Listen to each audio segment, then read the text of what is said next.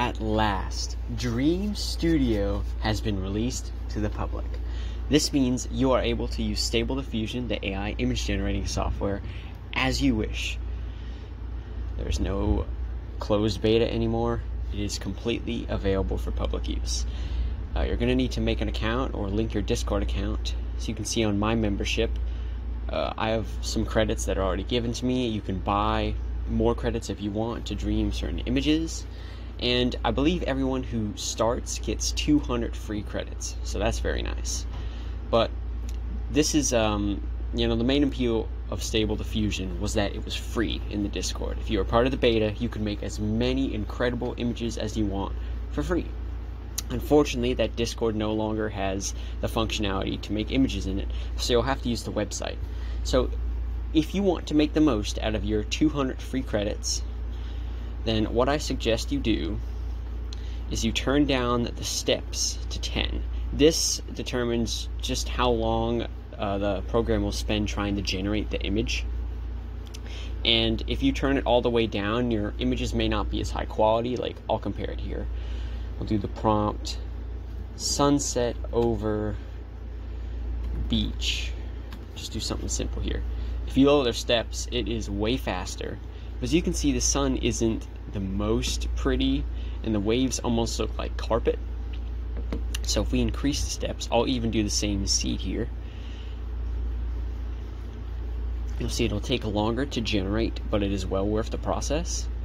Because look how much more realistic this looks. Waves still could look a little better, but the sun looks better, and all that. But if you're just hunting for images that best represent your prompt, like if you're doing something complex that the AI kind of struggles to understand, then lower the steps, maximize the amount of images you're trying to generate. Let's do purple refrigerator, red beach, green ocean, nebula sunset. This is the prompt I did to get my thumbnail for a couple of my YouTube videos. Now, as you can see, most of these are garbage and did not follow my prompt at all, but this one over here is pretty good. So what I'll do is I'll keep the same seed and I'll bump the steps up to 50. It seems like it automatically did that for me. And we'll dream it again, same image. And see, it's a lot better of a looking fridge. There's still no ocean in it, but basically if you want to find images you like and then you want to essentially sort of upscale them with the program, you're just going to want to increase the steps. And the more steps you use, the more credits it'll take. Like, just for example here, let me get my membership in another tab. So you can see I'm at 2,711 generations left.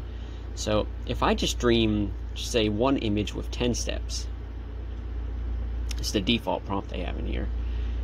Then I go back to check my membership. I'm still at 2,711 generations. It didn't even count as one full generation. But if the steps are at their default value, which is 50, it's about the happy medium between good quality image and using your credits wisely. And we go back to membership. You can see it used over 2 generations. So something you have to realize here is the number of generations you have left is not a finite number. It's not like, oh, you can dream 9 images for a prompt with the step count however you want, the CFG scale, whatever you want, and it will only take 1 away from your remaining generations. So it's more of a scale, and each thing you change when you're generating a prompt is going to take more away from those generations you have left. So yeah, if you want to use your credits as wisely as possible, if you don't want to spend any money on Dreamstudio and you want to just use the 200 free credits you have, make sure to lower the steps as low as they can go image by image, and maybe even lower the CFG scale a little bit.